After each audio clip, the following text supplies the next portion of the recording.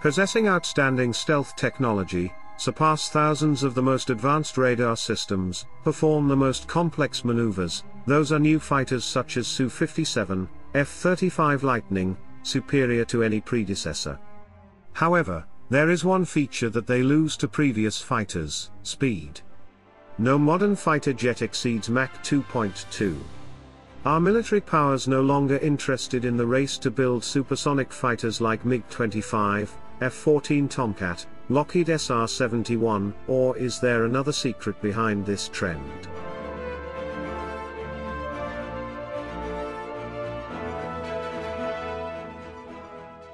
The simplest answer is that insane top speed was intended for interception. Namely, interception of high-flying nuclear-armed bombers. Now that bombers are obsolete for nuclear attacks, and ICBM travel way faster and much higher than a jet could ever hope to, top speeds in excess of Mach 2 are unnecessary, and the sacrifices required to reach it make the aircraft useless for anything else.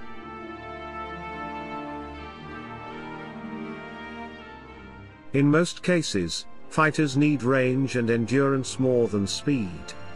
In the early history of the jet fighter, the high-altitude nuclear strategic bomber was a major threat. The fastest fighter jets were intended to be used defensively against these bombers.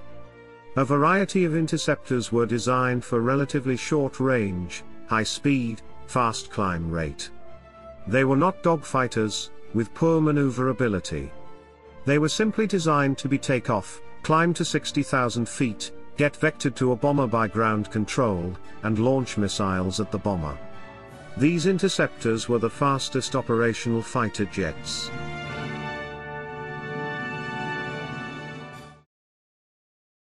Missile technology rapidly improved, however.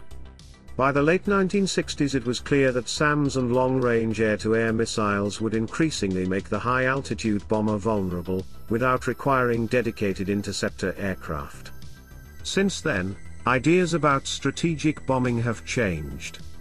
Over time, weapons like cruise missiles have changed the game. The high-speed, high-altitude interceptors are no longer a priority.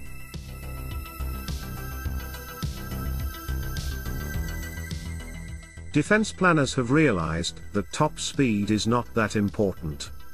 Fighter jets only flare up their afterburners when they are trying to escape a situation. An aircraft using afterburners consumes approximately 8x the fuel when compared to subsonic flight.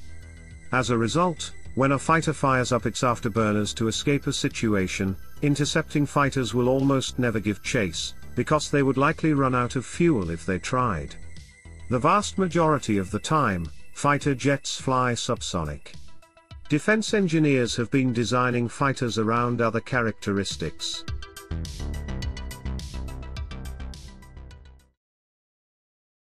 The maximum speed of fighter plane may have gone down, but the actual speed they use in operational flights may have gone up. What matters is how fast a plane is on the load it has, at altitude it is flying, and how quickly and fuel efficiently it can accelerate to that speed.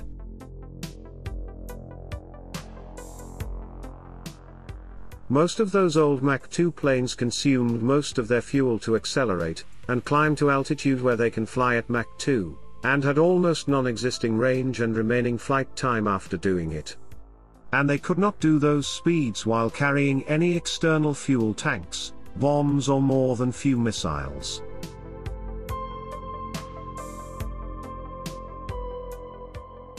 Because of the terrible fuel efficiency at high speed, most Mach 2 capable planes spent over 90% of their flying time at subsonic speeds, and on most flights did never go supersonic.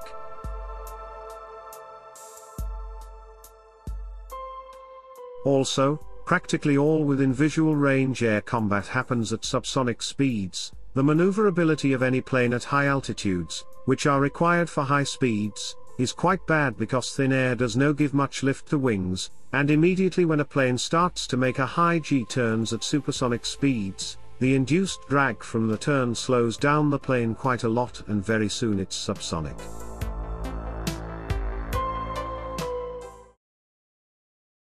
Modern planes have much better fuel economy, and some of them can actually cruise much faster than those older faster planes. And fifth generation jet fighters have internal weapons bay, which means a typical weapons load adds practically no extra drag to the plane. They can reach high speeds even with considerable weapons load.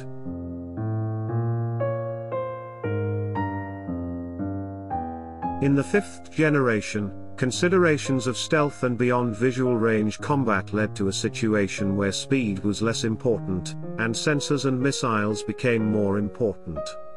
There have been remarkable improvements in missile technologies, with air-to-air missiles routinely being designed to go hypersonic in recent iterations, and for compatibility with stealth aircraft. The F-22, F-35, J-20, and the Su-57 being the most preeminent.